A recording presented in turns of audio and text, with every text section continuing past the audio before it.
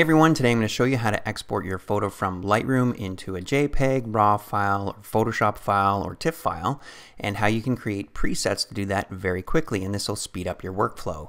So this is how I do it. You don't necessarily have to follow each technique here, but I'm going to show you how I do it, and that way you guys can follow along and pick and choose what you'd like to do.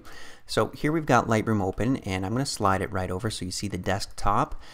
And you can see I have this folder here called Create. This is where all my files go into and I export them to. They also open up into Adobe Bridge. Alright, I'm going to show you guys how to create some export presets. And first, let's take a look at how I have this set up. So go to File, Export, and under Tim's Creations you can see I've got 4 different presets all set up. So let's take a look at, let's say this TIFF one here. You can see its TIFF has changed. I've got to go into a specific folder, the Create folder I created on the desktop. Also, I have it opening up into Adobe Bridge. So let's just start and set one up ourselves. So I'm going to close this down, close that, and let's say specific folder. We've already got that set up, and this is how you choose which folder you want it to go to. So let's say you have another folder on your desktop and you have it named something else. You go to Desktop, you find that folder, you click it, and you click Choose. So this one I've got there, Create, that's the one we want it to go to. And you can change a whole bunch of other things here. Image format, I want to set to, let's go with JPEG, and let's go with quality 100%.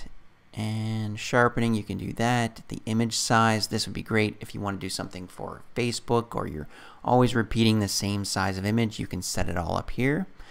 And down here you can go to all metadata. That's what I like. Or you can just say copyright only. And post-processing. So let's say you wanted to open it up in Photoshop. You can do that under right there. Or in this case, open in another application. And we've got Adobe Bridge. So I'll show you how to find that. You go to Choose, Applications, Adobe Bridge, Choose. And there you go. So you're all set up. And now we can create a preset. So let's go to Add, and you can select your folder. You can either create a new one. Let's just put it into Tim's Creations here, my own folder, and name it Sample and JPEG. So now we have a sample one called JPEG. I'm going to go to Create. There you go. So now I've got this new preset in here, and now we can use it. So click that and export. Okay, Adobe Bridge is opened up. There's our JPEG file right here. And let's close this down and let's check out the folder on our desktop. So let's go over here. There you go. There's the JPEG file right there as well. So we told it to send it to Adobe Bridge, open it up there, and send it to that folder we have on our desktop.